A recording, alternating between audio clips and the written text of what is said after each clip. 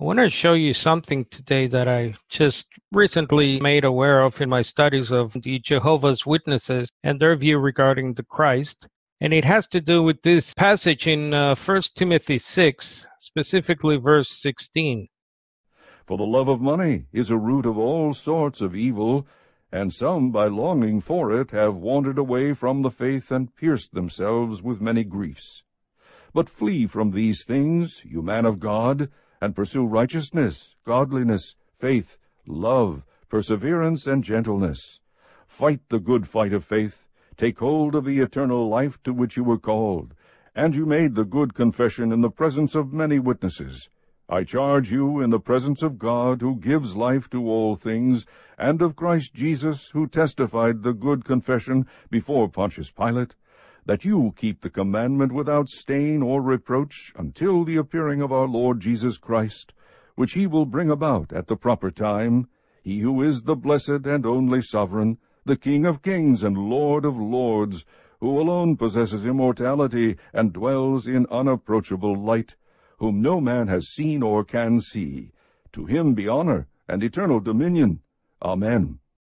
So as we heard in verse 13, Paul charges Timothy, his protege, if you will, someone who he's mentoring to be a pastor, in the presence of God, who gives life to all things, and of Christ Jesus. So obviously, there are two individuals here in view, God, who's set apart from Christ Jesus. And then he says that he should keep the commandment without stain or reproach until the appearing of Christ, the second figure there. Verse 15, which he, and then he seems to go back, Paul, to the first subject, that is God. And many translations you'll find actually add the word God here in these verses. So it would say something like, and God will bring about at the proper time, and God who is blessed, etc. Because even the Catholic Protestant scholarship and obviously evangelical translators like the NASB, they have no problem in seeing that there are two figures here clearly distinguished, one being God, who is, by the way, the Father thousands of times in the New Testament, and his Son, Jesus Christ. So two figures, two different individuals, one being God and the other not being God, but Christ Jesus. And this God is given the appellations Sovereign, King of Kings, Lord of Lords. Now, those are titles that are also applied to his Son, Jesus. But again, these are titles that are well known to be applicable to other figures. So if you go to the Old Testament, they're applied to even pagan kings like Cyrus. And then verse 16, Paul goes back to this first subject of God, who alone possesses immortality, whom no man has seen. To him, that is the first figure, God, be honor and eternal dominion. Now, the last phase here of this section, to him be honor and eternal dominion, amen. So this finishes with a well-known doxology, which is simply a form of praise in the setting of a hymn. In the New Testament, doxologies are applied to both God and Jesus. So we have Ephesians 3, now to him who's able to do far more abundantly than all that we ask or think, according to the power at work within us, to him be glory in the church and in Christ Jesus throughout all generations, forever and ever. Amen. So as you can see, similar language here used by Paul, the him there being this first subject he talked about, God, as opposed to Christ Jesus. The same in Jude. Now to him who's able to keep you from stumbling and to present you blameless before the presence of his glory with his great joy, to the only God our Savior, through Jesus Christ our Lord, be glory, majesty, dominion, and authority before all time and now and forever. Amen. Again, I'm just showing you here how Paul is distinguishing between the first subject and the second subject, so two figures in the mind of Paul. And then we have another verse in the Timothy letter, 1 Timothy 1:17. Now to the King eternal, immortal, invisible, the only God, be honor and glory forever and ever. Amen. As you can see, this is almost verbatim chapter 6, verse 16 we looked at.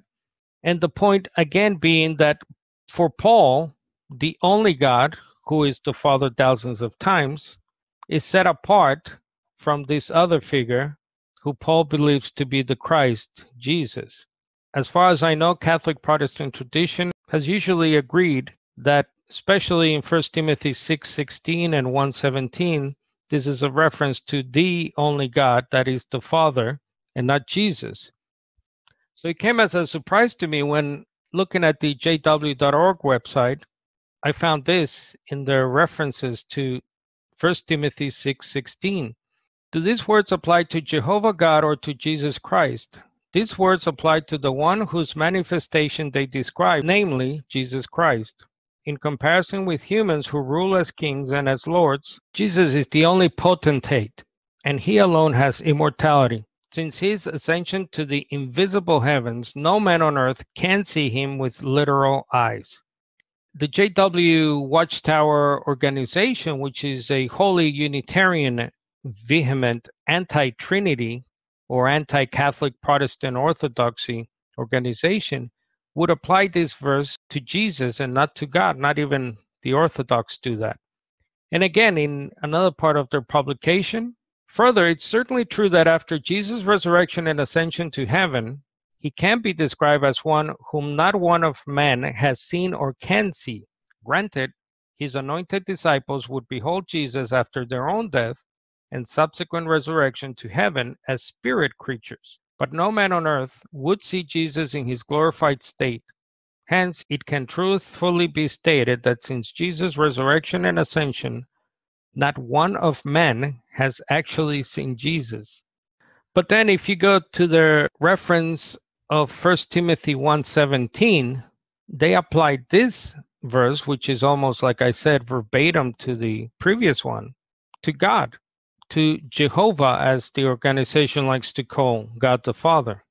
Another title applied exclusively to Jehovah is King of Eternity. What does this mean? It's difficult for our limited minds to comprehend, but Jehovah is eternal in both directions, past and future. Psalm 90 says, even from time indefinite to time indefinite, you are God. So Jehovah never began, he has always been. He's rightly called the Ancient of Days. He existed for an eternity before anyone or anything else in the universe came into being. Daniel 7. Who can validly question his right to be the sovereign Lord? So why would this organization, this staunchly anti-Trinitarian group, apply the one verse to Jesus? Well, according to their article, Christ's Return, Will You See It? It explains more than one way of seeing Jesus. That's why when Saul of Tarsus, on his way to persecute Christians in Damascus, met Jesus Christ, he saw no form or body, but only such a bright light that it blinded him. It was quite fitting that Jesus should have appeared to Saul in this manner, for the glorified Jesus is the exact representation of the person of his Father and God. And God is spoken of as the Father of the celestial lights. No man could see the glorious face of God and yet live. So, can humans on earth see the glorified Lord Jesus Christ? The Bible's answer is no. Of the glorified, immortal Lord Jesus Christ, 1 Timothy 6:16 says that he is one who dwells in unapproachable light, whom not one of men has seen or can see.